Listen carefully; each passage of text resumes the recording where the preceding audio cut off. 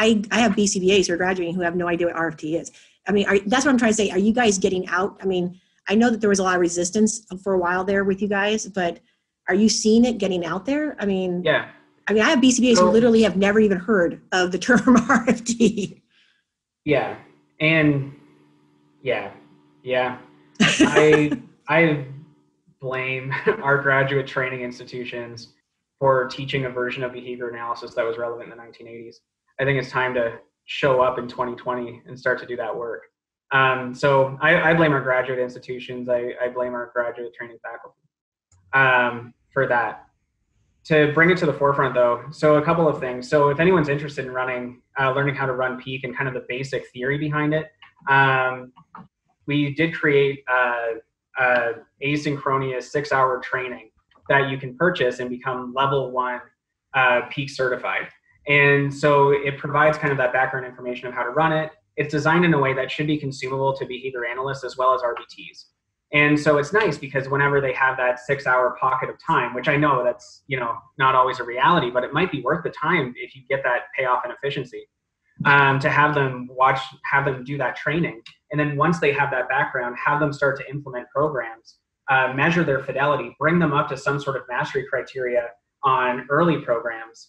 And then as the programs in peak become more complicated, you can see their efficiency with those increasing over time.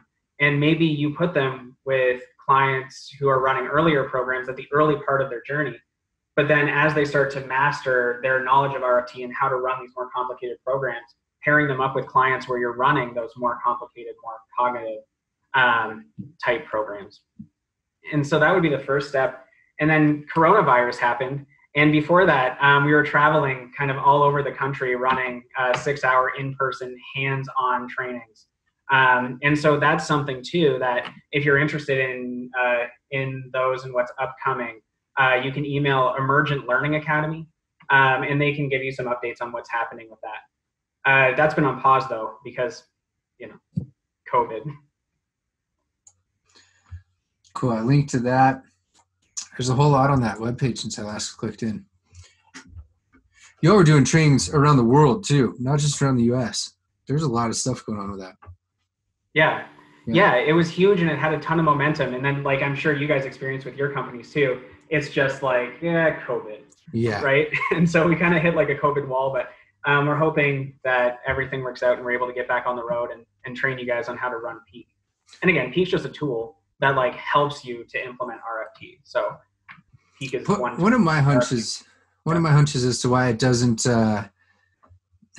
get trained quite as easily is just because I agree with you on the what you alluded to with the training programs, but also I felt like I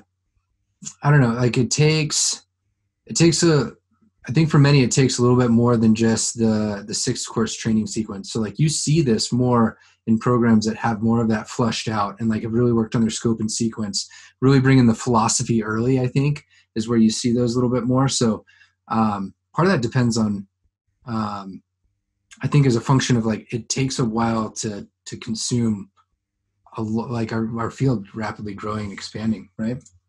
Yeah, for sure. I mean, to be honest, Ryan, I'm terrified because I feel we're kind of at a crossroads now too, right? Where our field, you guys want to expand what we can do. To do so requires adopting potentially more complicated models of human behavior because it turns out humans are immensely complicated, shockingly more complicated than an ABC thing allows us to play with. And so I think part of the challenge is what do we do? And so do we say, no, we're only going to do simple things that fit clean in this ABC model.